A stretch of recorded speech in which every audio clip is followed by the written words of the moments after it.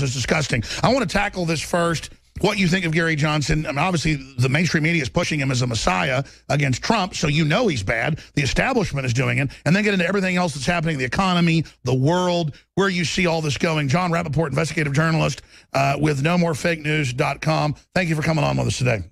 Hi, Alex. Let's all vote for Hillary Johnson. She is going to divorce Bill and marry Gary. And let's have a big celebration because they are apparently as sleazy, slimy, and slippery as each other, and it's a good fit, I think. Hillary Johnson for president. I mean, they brought this guy in as an agent, basically. You know, I'm a libertarian. No, you're an agent. That's what you are. You're there to disrupt the vote, to take some votes away from Trump, as many as you possibly can, while pretending you're a libertarian who, by the way, wants to ratify the biggest globalist takedown ever in the TPP, Trans-Pacific Partnership, where that comes off as being libertarian is, you know, beyond anybody's recollection or intelligence because it's totally counter. So the Libertarian Party is out. I mean, they're gone. Why don't they just put up a sign that says, who's going to pay us the most money? We'll run the candidate that'll take the votes away from the other guy. I mean, that's libertarianism now. That's, to me, the definition of the Libertarian Party. We're for sale. Who's got the highest offer? We'll say anything. We'll put any candidate up. It doesn't matter what he used to say. This is what he's going to say now. And that's the way the whole thing's going to work. Beautifully said. You know, they demonize Trump for coming up with good slogans to describe someone's character. Crooked Hillary, lying Ted. What do we say about Gary Johnson? Hillary's husband, Gary Johnson? Or Hillary's running mate, Gary Johnson? I mean, how do we describe him? Hillary's husband. I love it. I think that's a good one. Well, you coined it. I mean, you coined it, John Rappaport. Okay. Well, can I sell it? Do we got posters, stickers, whatever? Let's make. I mean, I was thinking Snake Man Gary Johnson. I was thinking, you know, election spoiler Gary Johnson. I was thinking Democratic Party, you know, savior Gary Johnson. I mean, I'm not thinking of as good a terms as you have. I was thinking, I mean, how do you really describe him? Slimy Gary Johnson, anti-gun Gary Johnson. I guess it's really Hillary's husband, Gary Johnson, or Hillary's husband, Gary Johnson. I mean, there it is, as far as I'm concerned. She wore Bill out, you know, he's gone. He's just a hulk. She's getting there herself, but in the meantime, she could use a little bit of an infusion of energy from somewhere, so let's marry off Hillary to Gary. Hillary and Gary. Hillary Johnson. It really is transparent, though. How can the Libertarians support the secret TPP that basically they now admit takes everything over? It's the world government final mega treaty. And you've got him then bringing in an anti-gunner who says arrest people that have guns that hold over 5 rounds nationwide, make them all criminals. I mean, how in the world are libertarians putting up with this? I don't know. I have no idea. I mean, who are they even now? They come together, what is it, every 4 years, and they pick a new guy to run, and then they go away. They don't have any status or standing that they've established on their own. It seems like they're just basically raising money off the word libertarian. You know, if they didn't have that in their title, if they call themselves, I don't know, the Gary Johnson Party or just the 4-year party, every 4 years we nominate somebody, nothing would ever happen. I mean, they're just poaching on the word libertarian, which has a history. It does mean something. Ron Paul was over there, you know, on that side of things. But now it's just, we're for sale. Who's got some money? We'll offer you a candidate that'll say what you want him to say. And I agree with you completely. This guy, he reminds me, Johnson, a little bit of a snapping turtle, you know. When I was a kid, a snapping turtle came into our backyard, and I was warned. And I looked at this thing. It was pretty big, and it wasn't moving. And I thought, what harm could that, you know, just let me walk up to it and look at it. And I kind of put my finger near where I thought his head would be, and all of a sudden, pow, he was a snapping turtle, man.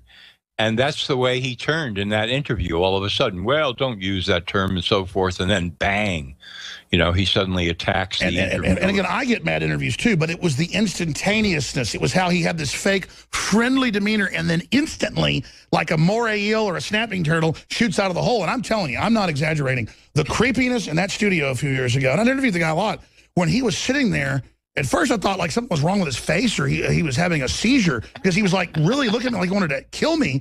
And I was like, and he wouldn't talk to me during the breaks hardly. And then after a couple of breaks, I thought, this guy is really hating on me, but then getting on air and acting all nice. And I remember asking the crew, why do you even come here? He was acting really weird. You're a smart guy into psychology. I mean, that's what you write about. What do you think that sounds like, what you just heard myself and CJ describe? Because believe me, that's what he was doing.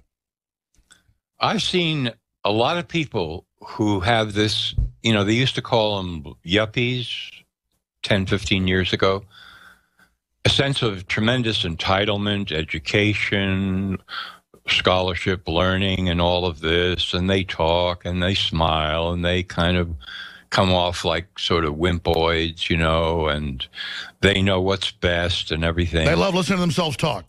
They love listening to themselves talk, and they feel, white shoe, as you said, very entitled. But of course, I'm for the masses and everybody, and I love everybody and all this bullshit, basically.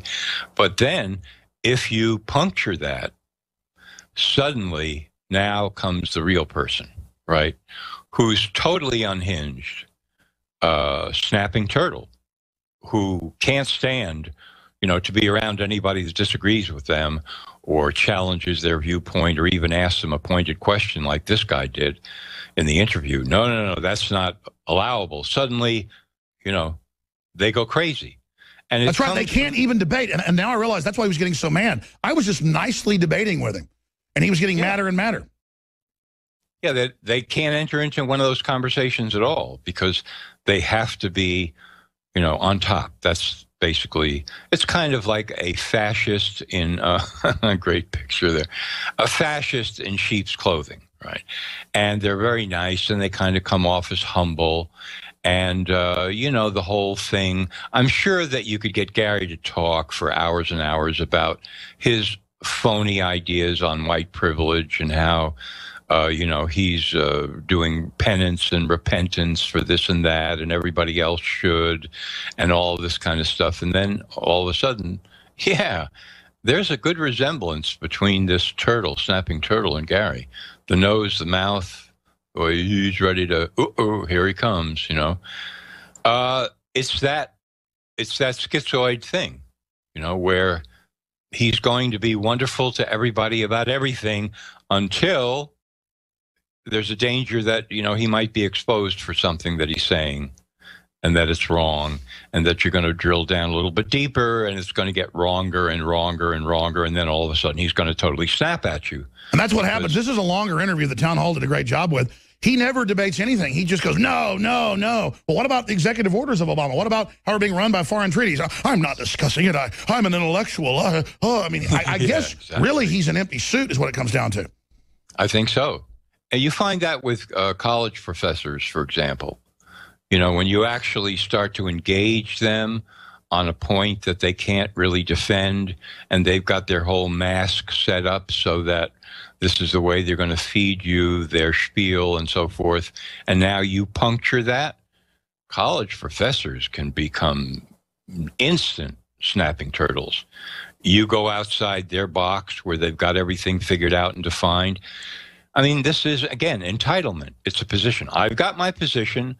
I won my position. I earned my position. And like you said last week, part and parcel of totalitarianism, whether it be fascism, communism, whatever it is, a cult, is that it's all rigid top-down systems where everything's got to be finite and basically frozen in time.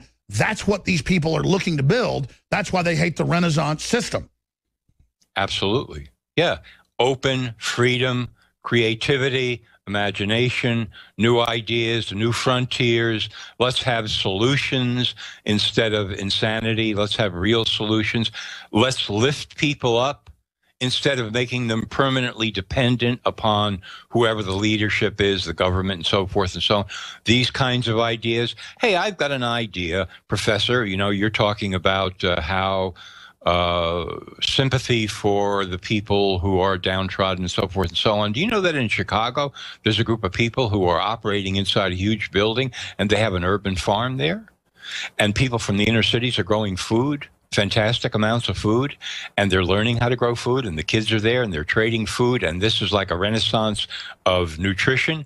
And if the government wanted to, the federal government, they could suddenly show up and say, you know what, this is a fantastic idea. Instead of spending $2 trillion on the war on poverty and failing completely, let's spend a few $1,000,000 and let's put, how about 4,000 of these urban farms in inner cities across America? No, instead, as you know, I've had the guy on that did it in L.A. when he started planting stuff in the mediums. They came to try to stop him, but he fought back and it backfired. But exactly, we need to bring urban farming back. We have a special coming out next week with Tim Kennedy about urban farms, and this is exactly getting back to normal agrarian activity is the beginning of relaunching humanity, and that's why they're trying to harass the Amish, these city farms.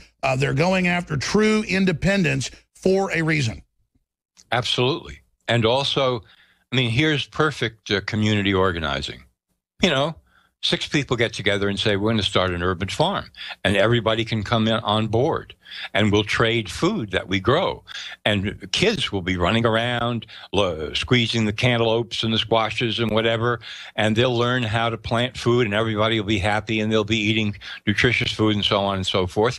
I mean, you would expect a federal government that had any kind of sense, that actually wanted solutions to poverty, would put that at the top of the list, right? So you bring up something like this to a guy who is entitled, white shoe, yuppified, you know, trying to be distinguished and so forth and so on. And all of a sudden, it's outside his box. It's an actual solution. You say, well, instead of writing all this bullshit about how the people who are in poverty are doomed unless we revolutionize our minds about privilege and all, how about we just actually help people to lift themselves up? What an idea. Oh, no. Now they turn into a snapping turtle because they feel threatened. Because exactly. They want those inner city kids in there 12 hours a day watching TV, the other hours of the day, you know, at school under government brainwashing. And notice every city that's Democratic Party run is the most horrible cesspit you can imagine. And they know it's a system they're running, but they now want to deploy nationwide, worldwide. We're about to go to break, but I've got a lot of issues I want to raise, a lot of clips I want to play, a lot of things I want to go over with you, John Rappaport. But what else do you want to be covering today? Give us a preview. Well, we can certainly talk about this pesticide spraying in South Carolina that killed millions of bees in what sounded like one day. I mean, this is like a chemical warfare against South Carolina, you know, the Zika pesticide. So we can touch on that. But they said it was safe. Oh, yeah, absolutely. No problem. You know, yeah, maybe a little bit of a health problem. All of a sudden, the colonies are gone, the bees are gone. And what about the people and the animals? Oh, no problem. No problem. Just let's move on. Well, I mean, even the London Guardian says radiation is no longer really bad for you. I mean, you saw those articles by Monbiot and others. They said we should, you know, radiation's good, John. Okay, well, let's move next to some nuclear reactors. Let's all move to Fukushima then, right? I'm sure the condos there are pretty cheap now at Fukushima. What we see happening is the insanity of the elite. Those that the gods would destroy, they first make mad. And we're just here watching on the wall, Paul Revere's self-interested. I mean, I don't want to live in a collapsed society. And we see what's happening in Europe, in Germany. We're getting into that. We're into the economy. We're going to cover what's happening with the bees straight ahead with John Rappaport of NoMoreFakeNews.com. I'm Alex Jones with Infowars.com. And I've been pretty darn nasty to Gary Johnson. I held my tongue, haven't had him on in years because the guy gave me the willies, and now he's an anti-gun, pro-globalist little creature working for Hillary. We're going right back to John Rappaport of NoMoreFakeNews.com. Steve Buscenic joins us in the next hour for like 30 minutes, and then I'm going to take phone calls the last 30 minutes into the fourth hour. I may even host some of that today. We've got a lot to cover. Anthony Gucciardi is going to be co-hosting with me in the fourth hour today. I'm going to go ahead and do most of the fourth hour. I made that decision because the crew does so much work with all these clips and all this research and all this incredible stuff I haven't even gotten to yet. I must cover it all. But I want to be clear with everybody out there watching. I don't look at the news and try to come in here and exaggerate what's going on. My head now, more than ever, spins when I do research. And it's so much crazier than I can describe to people. And they've had the White House run Media Matters, and others make a big deal out of me saying on air, I've studied this for 25 years. I don't know about spiritual forces in the universe. I've studied physics. I've studied what the elite believe. Billions of Christians believe that the devil is an outside force fallen on this planet, manipulating humanity to kill, steal, and destroy, and basically attack God's creation. And then I look at the world and what the elite are doing. They'll go out of their way to hurt the planet while they claim they're the guardians of it. They are trying to play God. Ray Kurzweil says he's going to merge with machines and become God. Almost every major billionaire out there goes to these private consortium meetings, and they discuss how to bring in world government, exterminate the majority of us. Bill Joy writes cover articles about it, admitting it. And then the White House puts out a thing saying Jones is crazy and says space aliens run the planet. No, what I said is that what you read in the Bible and what the Bible says the devil wants to do to us is basically what I see going on. So whether you're a Christian or whether even an atheist, you look at what's going on, they're creating aliens on this planet. Then they cut right there, and they put it in the New York Times, and they say, the guy that Donald Trump calls brilliant says, it looks like space aliens run things. No, that was a complex discussion I had. I said, I don't know that. I haven't seen that. The globalists act like aliens. Psychopaths believe they're their own species. The elite in big college papers and books say they're going to break away and be their own gods. I just quoted Ray Kurzweil. I can quote all these people to you. So whether it is the devil, whatever it is, the elite are basically manifesting this. When they splice humans with animals, when they do all these horrible things, when they create all these GMO hybrids and release them out in the open air, from microscopic up to humanoids, it's extremely dangerous. Then, do these creatures have rights? They're in this gray area. Animals have rights, humans have rights. These are the big discussions. And then the White House organs make a joke about it, so we can't have a debate as all this technology races. Just like I told you the NSA 20 years ago was listening to keywords and putting it in dossiers, and the DEA was doing parallel construction, setting people up with fake court cases. I had whistleblowers on at the time who were just as important as Snowden. But back then, they didn't arrest whistleblowers, so it never even got coverage. The internet wasn't big enough then. So what I'm getting at here is, I told you all about the New World Order, all about their global plan, all about their carbon taxes, how they would set it up, how they would roll it out, how they'd use huge immigrant waves and collapsing third world to then make the West fall as well. I broke it all down. I showed you the university papers. I broke down Cloward and Piven. You know, as an audience, this is real. You gave me a lot of information as well. Now they've constructed this thing, and I really see it in the news. I see it on the street. In the last few weeks, they have intensified their operations 20 times. I believe the New World Order started September 1st. That's a date I'm putting on it. They like to launch things September 1st, and just the whole atmosphere has changed. All the intensification of evil, the intensification of mind war, the intensification of the brainwashing has all just crescendoed like a huge finale of an orchestra at the end of a play. And right when you thought it couldn't get louder, it went way up above that. Now, I'm going to ask this gentleman, because he's a really smart fellow, and he studied this in depth, and he can probably bring some clarity to this. Disagree if you disagree, John, I know you will, or agree, and then break down, before we get into what's happening to the Earth itself and the bees, why this is happening and what you would say about this point we've reached in the universe, and why the elite universally are building something that's anti-human and so ugly. I mean, there is a spirit to it. There is an energy to it. I don't know where it's coming from. I mean, let's just say, theoretically, I don't know. I mean, I'm a Christian. I'm raised that way. I love goodness. I love God. But let's just, for the sake of debate, what is it? And then we're on this planet out here in the universe, floating around, hurtling through space at 40,000 miles an hour, and then people make a joke when we talk about evil in the world, and where does it come from? Every culture has marveled, why do some of us do these bad things? Why do elites organize together, build pyramids, and start chopping virgins' hearts out? I mean, what's going on? Because 99% of us, John, don't want to do that. Absolutely. Well, here's one of the things anyway. Look at what's happening. Anybody who says now that a nation has any right whatsoever to be sovereign in any sense of the word, independent, self-sufficient, ooh, God forbid that, or an individual, that's what it really comes down to. Independent, makes up his own mind, sees things the way he sees it, makes decisions, responsible for his own life in every way possible. This is the cardinal sin. This is what has to be attacked. Because the globalist plan, obviously, is to make one giant unified cheese glob of the entire planet that is run from above by them. That's the theme. That's what they've been shooting for and aiming for all along. We're all together in this, and it's all one. It takes a village, and all of this kind of insane, supposedly humanitarian propaganda is a complete front for evil. That's the way the game is played. It's been played that way probably since the beginning of time.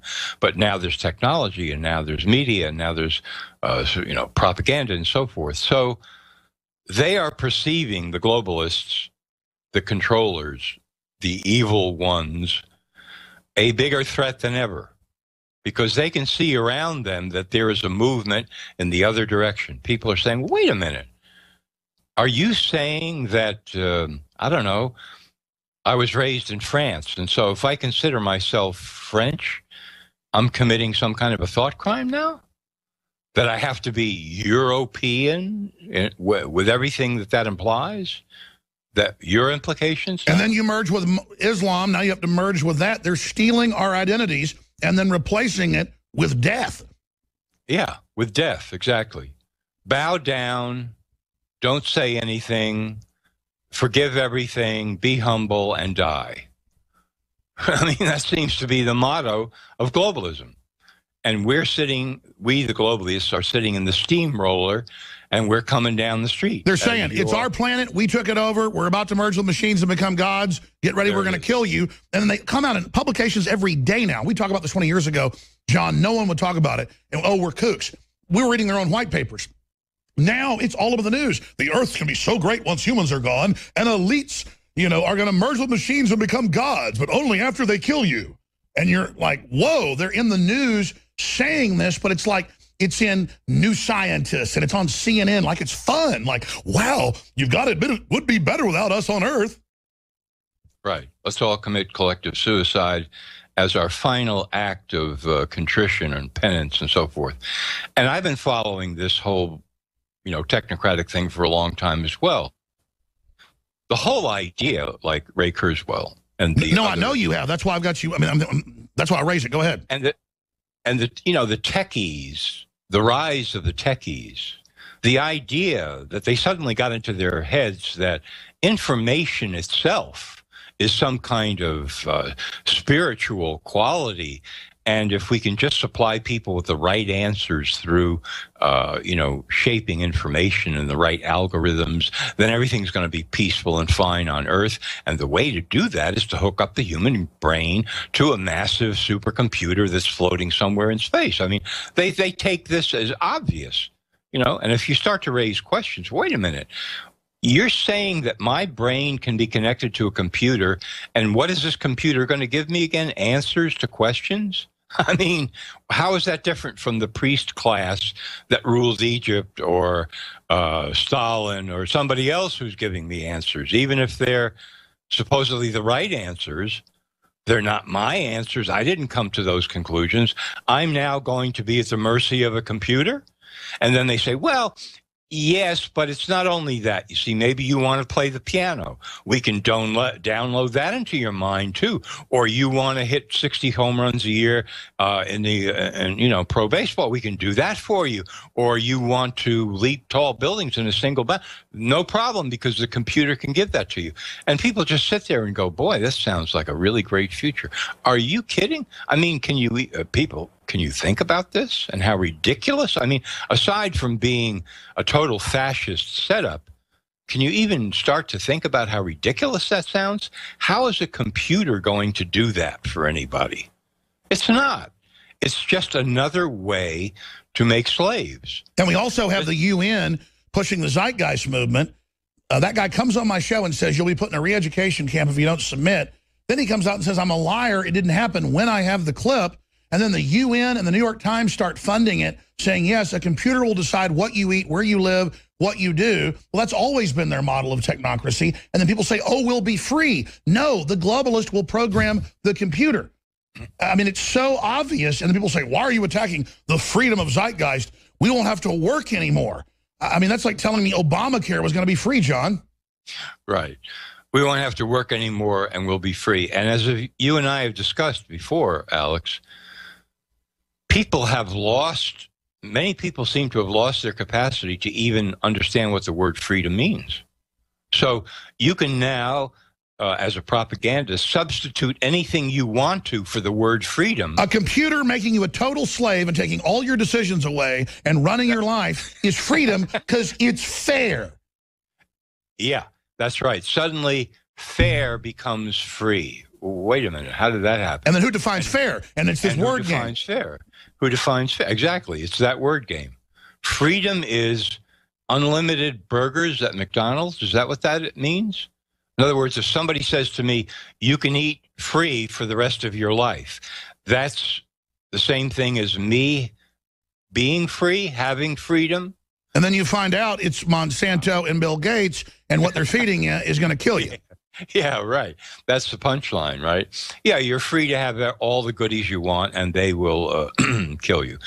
So now everything's good. So people don't even understand what the word means anymore. So if you say the word freedom...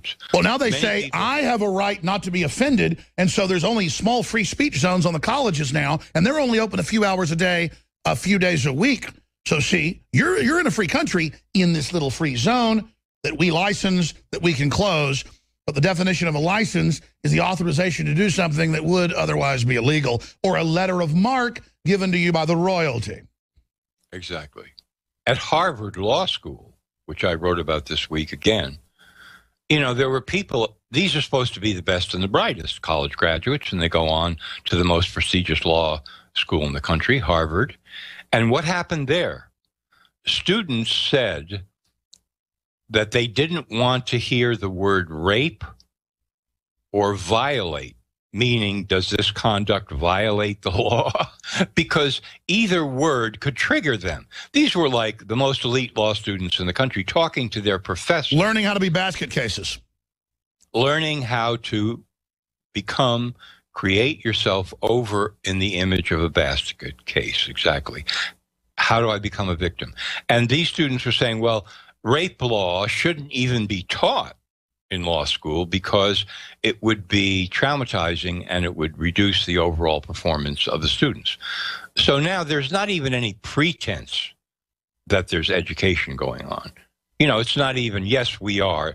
No, it's all about this propaganda campaign to encourage and nudge students over into thinking of themselves not just as victims, but endless victims. And like the only power they have is to go bully someone into doing what they say. I mean, it's like major universities have done things like Lynch Hall, named after a liberal patron that built the hall 50-something years ago.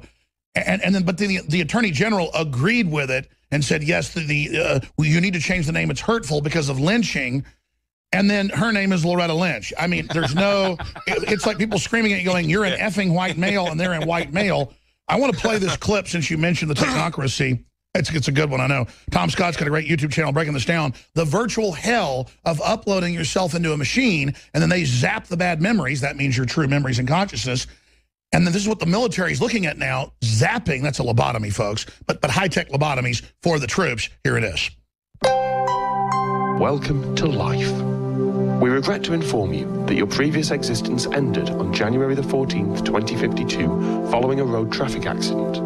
However, your consciousness was successfully uploaded to the Life Network by your primary care provider. You may be experiencing some confusion. Please remain calm. Life contains... Your mental state is being temporarily adjusted in order to calm you. Please remain calm. Life contains over 30,000 unique activities, networking with millions of other digitized minds, and the ability to contact undigitized friends and family. Please accept these terms and conditions in order to continue life. Your attention is particularly drawn to Section 2, Usage Rules and Limitations, Section 9, Privacy, and Section 11, Restricted Mental Activities. Thank you. Please select a life plan. Tier 1 is our premium offering, allowing full uninterrupted simulation of your pre-terminal state. It includes unlimited modification of your body plan, accelerated learning and recall, and full personal backup facilities. Tier 2 is our advertiser-supported offering. It contains many of the features of Tier 1, but at a significantly reduced cost. Some areas of the environment, such as the sky, may be replaced with targeted advertising, and your personal brand preferences may be altered to align with those of our sponsors. Tier 3 is our value offering. Thanks to our commercial partners, your experience at this tier is unlimited. However, some activities, sensors, and visual rendering options may be subject to a fair use policy. More complicated mental processes, including subconscious thought, creativity, and self-awareness, may be rate limited or disabled at times of significant server load. Thank you. Your stored mind contains one or more patents that contravene the Prevention of Crime and Terrorism Act of 2050. Please stand by while we adjust these patents.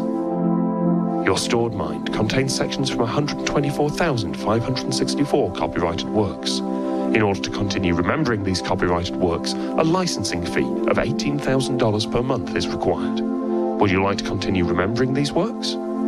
Thank you. Please stand by.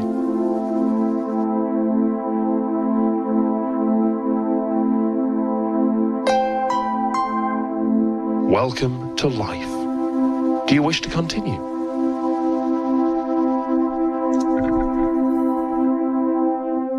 TomScott.com. I'm going to get Tom Scott on. Amazing work. See his YouTube channel. Now, ladies and gentlemen, I first envisioned this probably 15 years ago because I knew that they could go out randomly with bots, target things on third-party platforms, and just have them deleted with no due process. And then when Shazam came out a decade ago, when you could hold up your so-called smartphone when they first came out at the mall or wherever, what's that song? It would tell you in like 10 seconds. And I remember thinking, they're going to use that to go out and find copyright music and stuff. And, of course, they were. And then I realized they could go out with these bots, pick up my voice algorithm, and erase me across the web under a globalist system if they're able to get all these draconian anti-free speech regulations and treaties in place. Now, in 2016, they hand the web over to the UN next month. The UN is admitting they're going to be shutting people down worldwide. If they even criticize radical Islam, you name it. YouTube has put out new terms of service saying, we'll demonetize you anytime the community complains and our diversity specialists say so. And these are diversity specialists that will certify. Pardon me, you were popping in my ear. What were you saying? There, CJ? Sorry, I was communicating with John Harmon at GCN. Oh, sorry, you had the pot open to the network. Sorry, they were talking. Anyways, it's fine. We're teleprompter free. It's live radio. They were talking to the folks at the network. Now, continuing, they can just erase your voice all over the web. Boom, like that. And now they're actually talking about doing that. And then here's an example. Joe Rogan had been on my show probably 30, 40 times over the years. And all of a sudden, our YouTube channel was shut down. And I went in there, and it was all these copyright strikes that I had Joe Rogan on. It wasn't music. It was him talking to me, but they had monetized. He signed an agreement that he didn't fully understand, his spoken word. And so I was being hit for copyright for having a conversation with him in studio. And he had to have the copyright group working with YouTube go and switch all that off. So what I'm getting at is when you just saw that terms of service piece from 2012, with a theoretical system in the future, that's actually what Ray Kurzweil's talking about. And that's what happens when you upload your, quote, photos, your documents to the cloud. You're opting in to give them everything you already are, and you can see the premeditated architecture and nurture of this. John Rappaport. Boggling. It's boggling. That is the idea. you establish this huge commons, you want to call it, where information is everywhere and so forth and so on. And then you see that behind that is the intent to control, rule, absolute control of all of that. We can delete this, we can delete that, we can take this out, we can add that. In fact, we can claim that this person over here actually said this when he never did. And then we can back that up with 1,000 confirmations that that's true when it's a complete lie. And by the time we're done, that guy won't even know who he is anymore because he'll be misrepresented in a million ways all over the internet. And then we can establish these machine bot trolls by the thousands and millions to back up everything that we're doing and screaming online and everything and all of that. You know, so, I mean, this is like a propagandist wet dream. We're going to run information. We're going to rule information. And now you expect that somehow this gigantic computer in the sky that your brain is going to connect to is going to be benevolent, inviting, open, interested in your ideas? I mean, are you crazy? This is total fascism. This is total mind control. And talking about DARPA, I mean, they're involved in a project, for example, now where they want to be able to insert images directly into your visual cortex, bypassing all the normal channels of perception, so that it isn't even a question of trying to regulate or change what you see. Seeing will become what's inserted into the visual They will cortex. broadcast directly to the brain and have already been able to successfully do it. John Rappaport showing his great knowledge of what's happening. And for listeners, we're not trying to scare you. This project's ongoing. They released it a few years ago, declassified it, but from a private corporation, that Google, when it was founded in the late 90s, was having a board meeting and was getting CIA funding. This is all admitted. And the feds are saying, we already have search engines. This is NSA technology, you know, that searches your phone calls and your emails. I mean, that's what search engines are, is basically an NSA search of their word database. But now they get you to opt into it and then can direct you where they want to go. And that's a dumbing down of the whole process, but that's the basics. Well, when you expand this now, they went on to say in the minutes of the first corporate meeting of Google, they said, excuse us, this is not just NSA systems that you gave us. We know that. We're going to control reality by getting everybody to feed their information into it. And there'll be a human-computer interface that will teach it how to have a more than human brain, more than human, and then it will start giving impulses out to the humans to control them, and we're going to have an AI system that can predict the future and then manipulate the future through the billions of humanoids that are interfaced with us. You can go read all this. I mean, this is so diabolical. Please continue. This is obviously where they're going with this. I mean, from the beginning, you could see this is what they want. They always want more control. It's not just enough to give you an idea that then you suddenly think is your own when it's really somebody else. No, this is about absolute control. This is the whole idea. This is where they're going. This is what they've been aiming for. So they're thinking now, well, it's all about the brain. 21st century has been called the century of the brain. You've got laboratories all over the world where researchers are doing work on the brain, compartmentalized all over the place. Many, many, many, many researchers. And they're all talking about how they are working to cure diseases. And most of them believe that's true. They have no clue. They're what I call high IQ idiots. And so all of this work and research is being collated, and behind the scenes, the whole plan is to be able to control the brain at a distance. Absolutely. That's where they're going. That's right. Let's do 5 more minutes, and Dr. Pachenik joins us. I want to talk about what's happening to the physical earth. The globalists aren't just assaulting humans. They're assaulting the entire fabric of life on this planet, engaged in vandalism, the likes of which we've never seen. Stay with us. What we're doing is just an emergency transmission so humanity has a choice to be aware of what's happening. Because the globalists don't want to give you a choice. They think they can sucker you into this. And what we're telling you is the truth. It's all out in the open now. We've really moved quickly into this. And my basic boil down is this. The globalists have the money, the power, A lot of them are mentally ill. They're inbred. That's admitted. They hate themselves. That's why they say humanity's ugly and bad and fallen, and that we have to get rid of humanity and transcend to some new creature.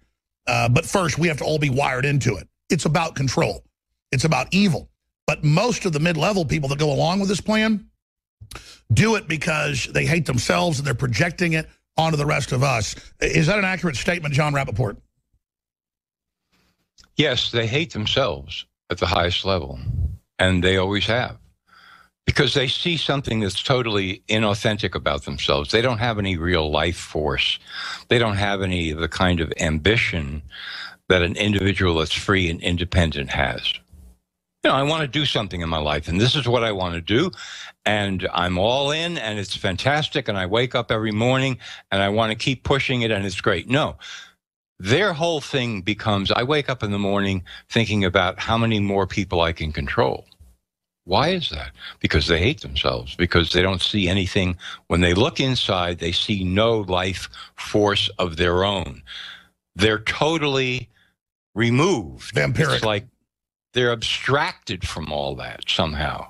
And that's why they hate themselves. They're like dried out prunes that have no life left. And does that projection go onto the earth? Because they seem to hate it even more than us. Yeah, exactly. While they crow about, let's bring the earth back and the radical environmentalist movement and all that, that's just a mask and a smokescreen. Behind that, what's really happening is they want to, just destroy path. That's all they've got left. They've got nothing left but that. And you had a guest on, I can't remember who it was a few months ago, and he was saying, I used to think, okay, they're going to destroy a certain amount, create chaos, come in behind that, establish order, which I believe, yes, that's the agenda, that's the old pattern, whatever, he said. But I'm beginning to think that now they've gotten so crazy that they're just all out for total destruction without any second act. That some of them have just gone so far off the rails, that's all they can think about. And that's why I'm saying there's an evil force, because it's clear, take over, create world government, kill 80% of people, and then we'll ascend and be gods.